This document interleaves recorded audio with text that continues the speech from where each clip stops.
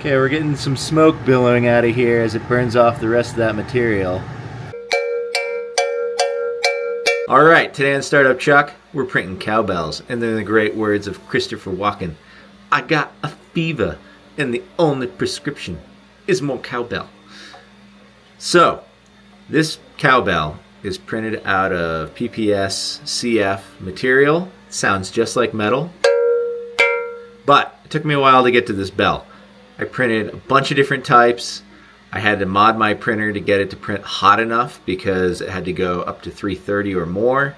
And so this is the journey of basically trying to figure out how to print the best cowbell. So I got myself a roll of PPS carbon fiber, and the first step I had to do is basically I needed to figure out the flow rate and the temperature at which to print it. So I first printed a temp tower, and I was able to figure out essentially at what temp it would actually combine and fuse together and not delaminate. And as much as I hoped it was 320 degrees so I could print it on my Century Carbon printer, it was actually 330 degrees. So the first thing I had to do is modify my old Monoprice Maker Select 3D printer. Now this thing's like 10 years old. Alright, so I got the BL Touch probe on there and the fan, and I already had an all metal hot end. And this is the DII cooler. I ended up putting this awesome little Noctura fan on there. But now I want to get this thing hot. I want to be able to get this thing up to 420C. So we're going to rebuild the heater block so that it can have a PT1000 thermistor in there, and then also a 65 watt heater, and then this thing will be cooking. But for now I need to flash the screen and the Marlin firmware on here so that way it will accept the new thermistor and allow it to go up to 420C. If that works, maybe we can print some Teflon or something like that. We'll find out. Here I am updating the firmware, and I needed a USB cable that was so long it went 20 feet over to my computer. But it appears like it's working. There we go. Alrighty, let's solder this.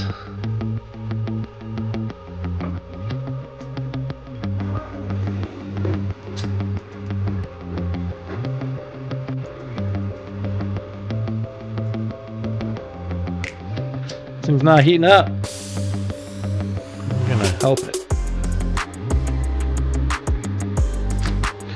This is how old soldering irons used to work. You used to just heat them up with a torch or with a flame, and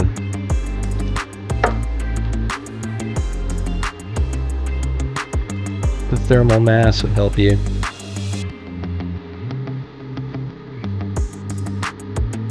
That's better.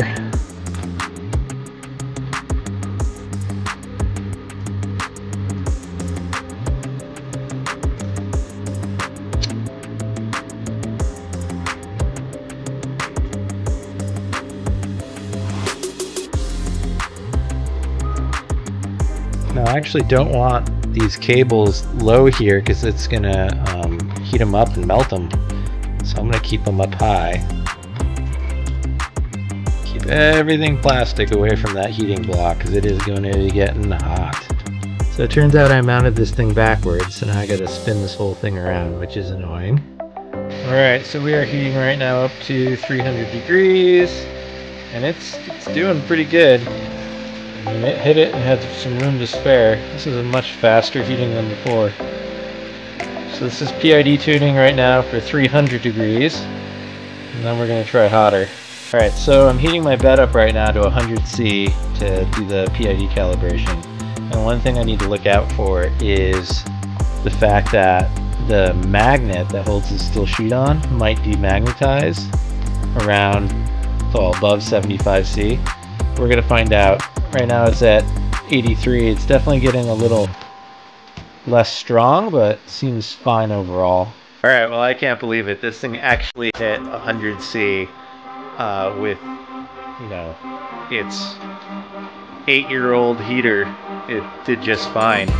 So it's sitting here at 100C, it's doing its PID calibration.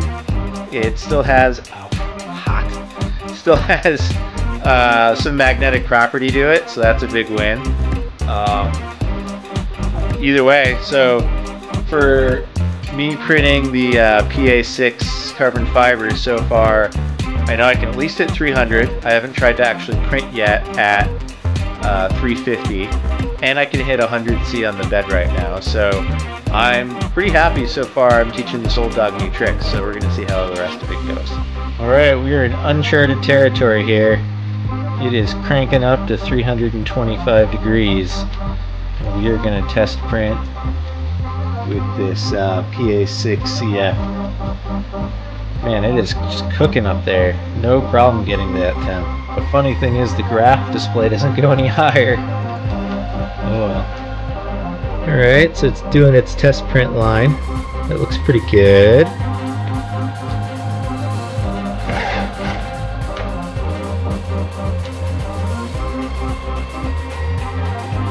Oh yeah, that's looking real good. Well, as much fun as this is, I am starting to get a little bit of a headache because I need some clean air. So we're going to put a carbon filter in this air cleaner here. And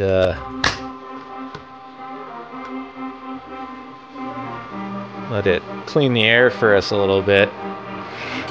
Alright, so I had tested this guy out and I was able to get it to print the PPS for the PA6 carbon fiber here, and I didn't have any glue down, so it came off the bed, but I want to see how hot I can get this thing now, so I did a Teflon part in here, and it's going to heat the bed up to 420. I mean, it's cranking. Once it hits about 180, I'm going to remove the filament. Oh, I can't get this stuff out. Oh well. It's just going to be in there. 292, 297, 299, 350. There we go. Got it out. Alright, I'm starting to see some smoke or something.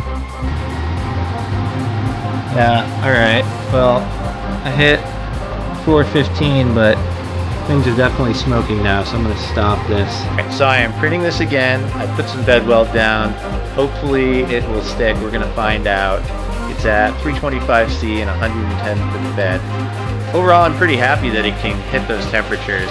It has no problem getting hot enough. Like, it could go to, 500 if it wanted to. That 65-watt heater is like a dream. It heats up so much faster. And then I'm just surprised the bed even could get to 110. That's amazing. Either way, I'm pretty excited. I can now print PPS carbon fiber, PA6 carbon fiber, and as long as I keep this nice carbon scrubbing fan on, hopefully it'll keep the odor down in the room. Definitely don't want to be in here long term. Who knows what it's spewing out, but right now at least the activated charcoal filter will help with any of the majority of the bad stuff. Alright, this thing's ramping up to 420. I've removed the fan, a blower housing around the nozzle, because that is definitely going to melt as it hits 420. Originally, the first time, I didn't do that, and it started basically pumping out of this thing. So, either way, it's heating up. We're going to let it get crazy hot. It's like almost 800 degrees Fahrenheit.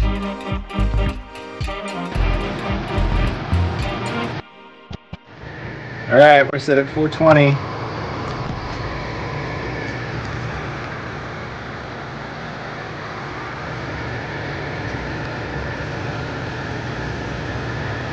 Now that I have my printer at 330C, I was able to start doing a temp tower, and I was able to figure out how basically what temperature was ideal for adhesion. Then I printed out a flow rate test and figured out the max flow rate I could print with. And from there, I just started printing like coupons. And I ended up with a bunch of these little coupons. These little coupons, when you drop them sounds super good. And so with that, I was like, man, what could I print that, you know, could sound as super neat with a stiff material? I remembered that they had a demo bell for this PPS-CF material when I went to the 3D printing trade show. And so first I tried to make my own bell. Now this bell is based on a German bell design, and there's actually like French, German, English bell designs, all those sorts of things. And so I took an image of a bell design, I then put it into Onshape, I traced it, and I ended up with this. And then from here, this is a German one, I ended up shelling it out and printing it as in vase mode. And what I found out was, it sounds okay, but it's kind of tinny. Doesn't sound quite good enough. So one thing I learned is that with high bed temperatures, the bed was actually peeling off the magnet. In order to keep the bed from coming up, I added these binder clips, and that is keeping the bed from peeling up with the tension of the shrinkage of the plastic. You're also going to want to make sure you have a filament dryer, just like this one I got. It really makes a difference when you're printing. So I then went and said, okay, that's all right, but not as good as I wanted, and I found somebody else's bell design. And so this is one that's a print-in-place bell design. And it sounds, I don't know, okay. Not quite as good as I wanted it to. A little disappointing. I mean, really you want it to be like this, right? So this is a metal bell. And then I found the PPS-CF demo bell. And this one has a clacker. It only goes 2 directions. Sounds pretty good, right? All right, pretty good. Pretty happy with that. But it's no cowbell. So some things I figured out in making bell shapes. One, the single wall thickness, I had a 0.6 nozzle, was not enough. So this being 0.6 or 0.8 thick really wasn't quite what I was looking for. If I snap it, I get 0.66 millimeters. The PPS-CF bell, this is like a Bring Out Your Dead or Salvation Army Christmas bell. And that one is 1.54 millimeter, so a little thicker. This is about 2 layers. And then I wanted this to be 3 layers. And so it ended up at about 1.73 millimeters. And this guy, I cannot believe that this thing is made of plastic. Sounds just like metal.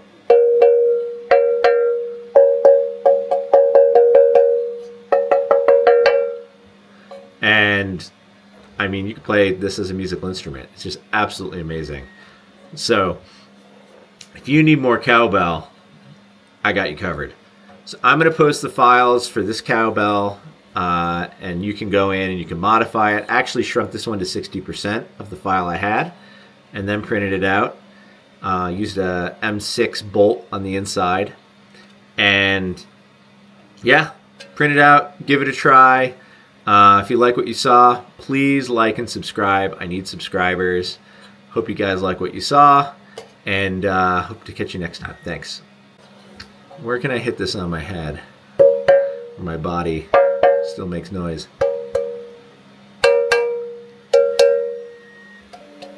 My ear's soft. Maybe I should make one of those fish that you like scrape. I don't know what those are called. Scrapey fish? There's got to be a thing they're called in the musical instrument. I always just called it a fish. But if you know what that instrument's called, leave me a message in the chats. I want to know what that scrapey fish instrument is called.